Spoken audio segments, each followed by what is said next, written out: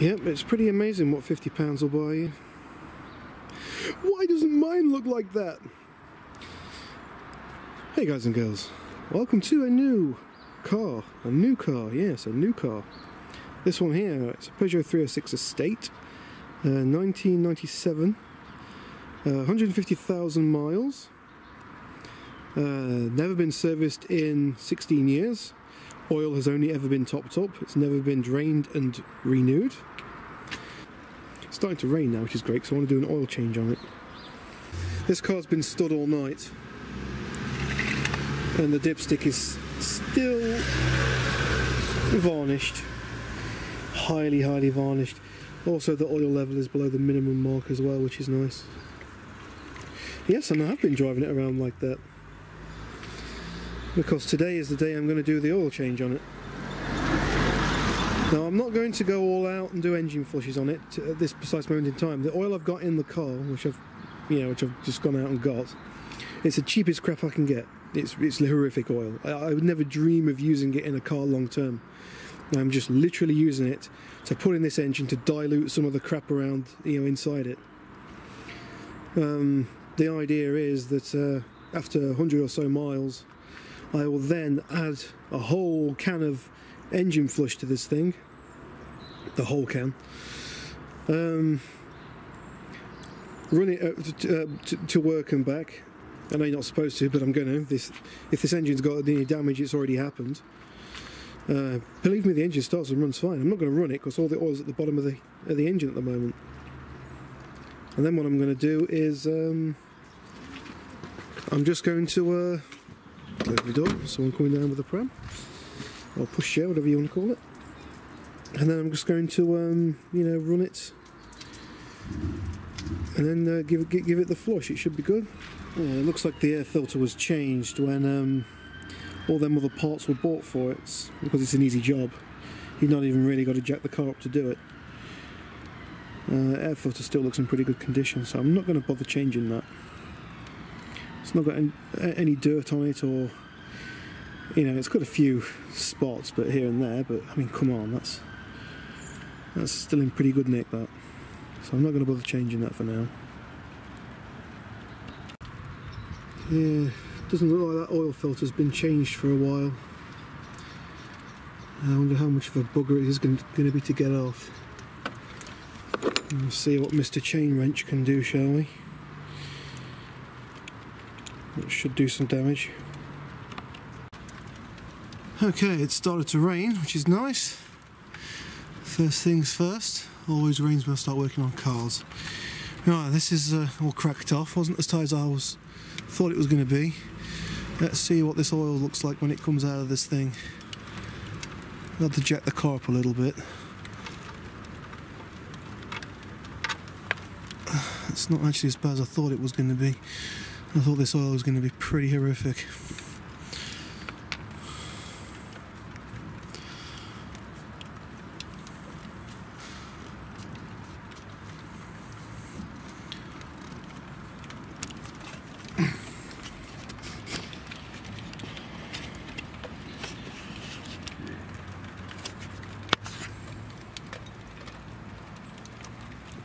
Let's try and get the camera so it looks at the oil nicely.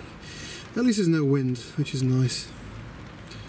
Nothing worse than trying to drain oil out when it's windy. So the sump's got a few nice dents in it there. I actually thought this would be a aluminium sump on this car, but it's actually made out of steel, which is interesting. I wonder if that is something that the later XUDs had. Or certain XUDs had.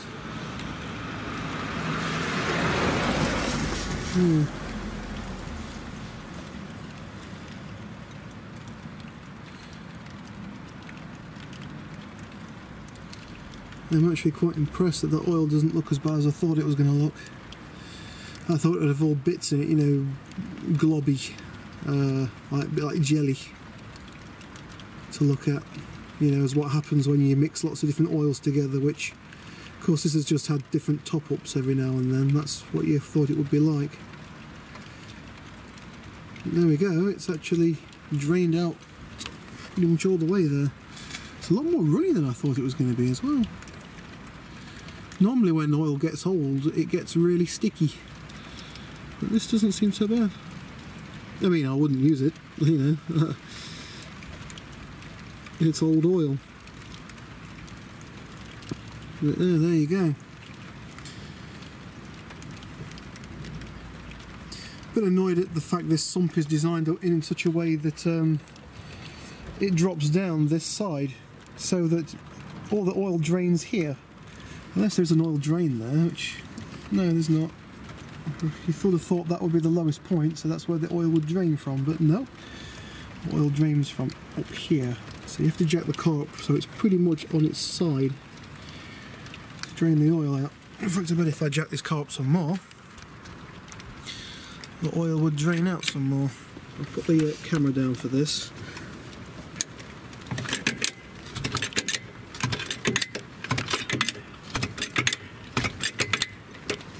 I'm being naughty and just using the jack, not an axle stand. But I'm not putting myself under the car, so I'm not gonna, you know, I'm not gonna kill myself. And I'll be removing the oil filter from the top of the engine, I think. Bloody hell, it's typical, isn't it? Look at this bloody rain. My tools are getting soaked. As soon as I do any work on a car, it's either massively windy or massively rainy. It's just my luck. Anyway, I'll leave that to drain and I'll get this oil filter off. See what mess I can make with that. Hopefully it will be on hand tight. Let's see, up there, look. Well, I'll be doing that from the top because there's much more room from the top. Okay. Let's do this. Oh, rain, rain, go away. Come back in about 30 minutes or something. I'm soaked. Well, that's it. Sorry to cut this video a little short, but God, it's not nice out here. That's the state of the oil that's come out of it. It's pretty yucky stuff. Look at it. Not nice. And there is lumps in the bottom of it as well, which is, you can see, look, the different layers of it. Gross. Right, I'm going to go in now. I'm cold, I'm wet. And I'm going to go and try and dry myself. Okay, let's see how much of a mess we can make with this, shall we?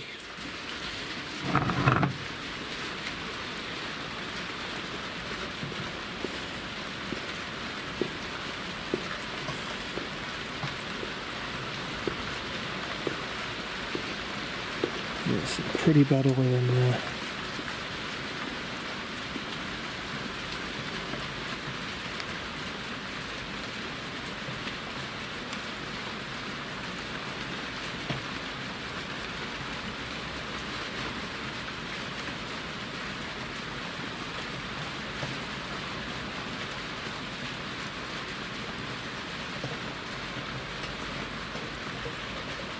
Lovely.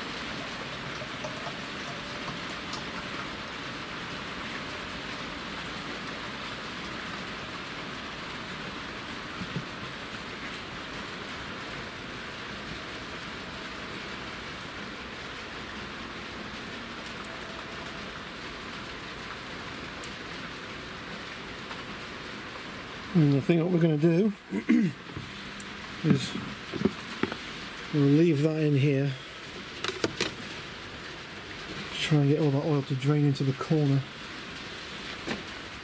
Or you can drain it again and you can just wipe it out with a rag. Beautiful. Beautiful. Lovely stuff. Alright guys and girls, thanks for watching. Peace out.